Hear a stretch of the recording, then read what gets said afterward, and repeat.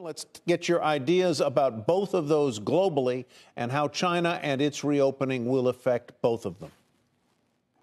Well, thanks for having me on. On one level, it seems to me pretty straightforward, just like we saw virtually anywhere in the developed or developing world, a country that came out of an aggressive lockdown had a huge cyclical recovery. So whatever China's long-term problems are, and obviously there's quite a few challenges, something else would have to go really badly wrong in order to stop a very large bounce very quickly. And from what I can see, not that I'm in the business the same way I used to be, for any bit of evidence I see, it's pretty obvious China's bouncing back already. Just even here in London, somewhere as distant, you can see evidence of Chinese tourists all over the centre of London already. And you can see it in their own spending habits and all the rest of it. So China's comeback is certainly going to help growth globally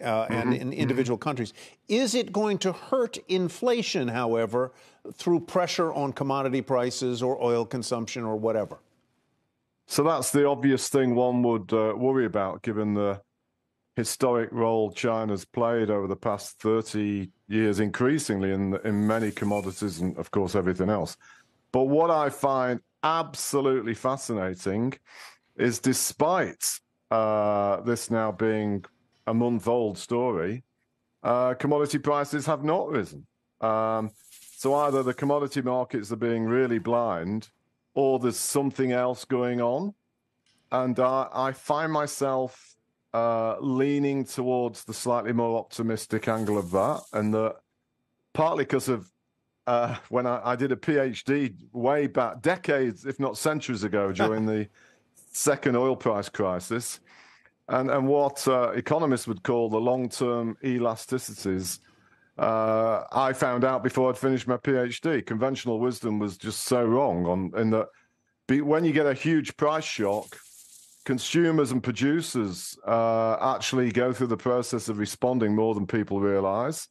And so it might well be that below the surface, that's going on in the energy markets right now. And you can see it, obviously, with European gas prices, where they're actually fallen so far from the highs. And we see it with some evidence of the European economy, too. So it might. And the other thing that is possible is that this bounce from China isn't going to be involving the same kind of frenetic activity in things like house building that it did in past cycles. So, but I'm slightly surprised. I would have thought by now we would have seen a bigger influence on commodity prices, and it's not happened. So and Jim, it's not happened yet. Why isn't it happening? Or does that tell us something? I mean, it's not out of the question that the global economy could be going into recession as soon as this year. So I do wonder if that's the signal that we're getting, is even with China's reopening priced in, even with that activity coming, if the U.S. is slowing sharply, I don't know, you tell me what's going on in Europe, but that there's a bigger headwind out there than many realize.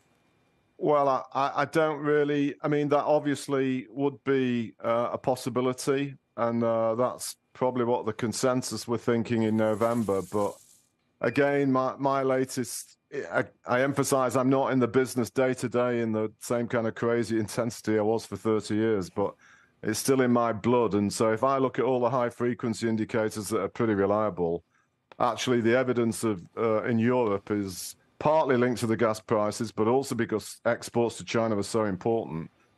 The evidence coming out of Europe is there is going to be no recession. In fact, and I noticed my old crowd and some others are no longer forecasting a recession in Europe. So, and you see the same sort of thing in other parts of the world too. So, yes, of course, the US might end up going into a recession if the Fed really puts the brakes on, but you guys probably spend all day, every day debating it. The markets don't really believe that the Fed's going to keep doing what it said it's going to be doing. And that's another part of why I think there is some grounds for a bit. And I have to say, I'm slightly worried I'm sounding such an optimist. I don't really. there's mammoth issues structurally, but for this year, I think there's quite a bit of evidence that the inflationary pressures are slowing more than people are talking about, including the consensus at the Fed. And as a very famous US macro investor once said to me, the only thing you know for sure about the Fed is when the evidence is changing in front of their eyes, they change what they say they're going to do. And, I think that's quite a wise thing. But, obviously, I think the next inflation read, I'm not sure when you guys have got it. It's coming pretty soon, right? I think that's going to be a really big thing for all global markets, as will be the ongoing evidence of the speed of China's recovery and what's going on in commodity prices. But so far, it is remarkably benign, in my view. Well, on that note, and a very positive note it is, we thank you, Jim. Always good to see you, sir. I think I should go and have a lie down. And I think you should. Just take a little pressure off there. Good. Thanks so much, my friend. Bye-bye. Have a good evening. All right.